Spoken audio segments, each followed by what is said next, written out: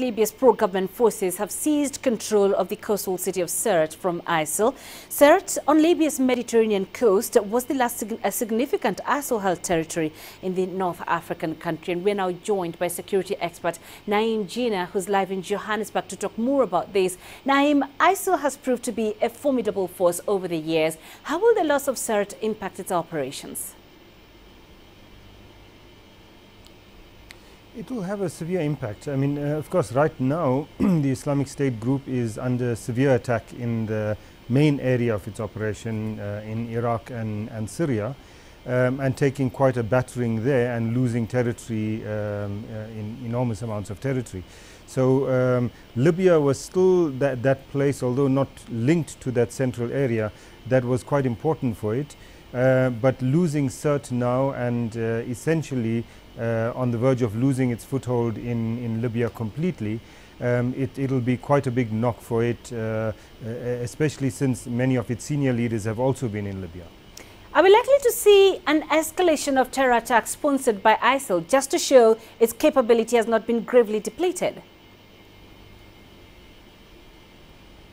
I don't believe so. I think that at the moment they are under such severe pressure that they don't have the capacity to carry out operations outside of their main war area, really, which were two, Iraq and Syria on the one hand and Libya on the other. And so I don't think they have the capacity to carry out operations, to plan operations, or even the time to plan and to think about those. So I don't think that we're going to see an increase in operations around the world as a result of what happened in Libya. And what should the international community do to finally defeat ISIL?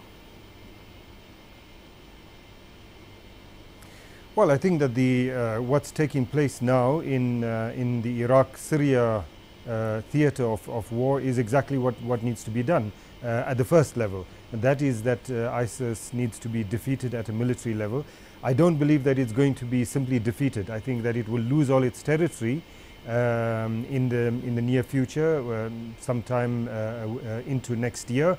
But that won't mean that it'll be defeated. I think that it'll convert itself into an insurgency, into a guerrilla army, and continue its attacks in that kind of way. But the military defeat is an important part of it.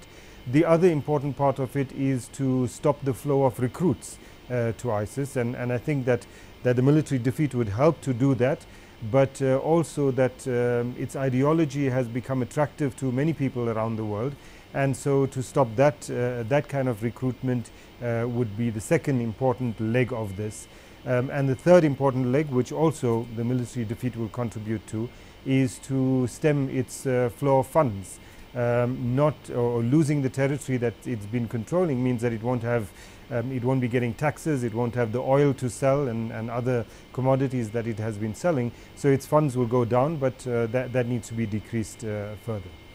All right, Naeem Ghiza in Johannesburg, thank you.